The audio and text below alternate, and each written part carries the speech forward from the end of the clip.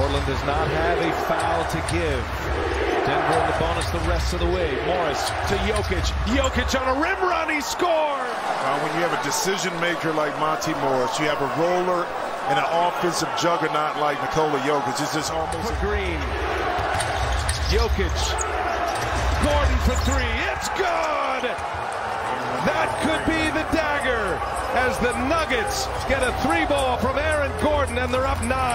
No bigger offensive rebound than the one by J. Michael Green on that last possession.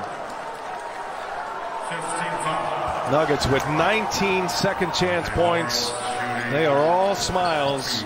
You think about Michael Malone's Nuggets and their run in the bubble last year. Remember, they were down 3-1 twice and ended up winning those first 2 series against Utah and then the Clippers. You realize they have not had a lead in a series and won a game to clinch the series since the 09 season.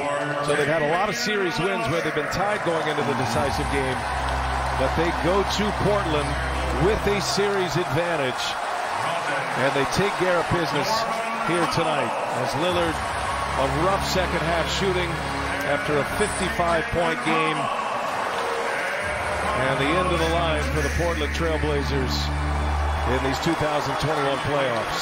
I think the stats you brought up about the Nuggets, it just tells you how difficult it is. Two back in Portland couldn't respond. Couldn't make shots like they did. There's an embrace. 2 coaches, Terry Stotts, Michael Malone. The Portland Trailblazers will have been eliminated 4 of the last 5 years in the first round, and that is it. Nikola Jokic and the Denver Nuggets put the Blazers away in 6. They win on the road. And the former teammates who have battled all series long, a final embrace as the Nuggets win this one by 11. Michael Porter Jr. lit the fuse in the first quarter with 20.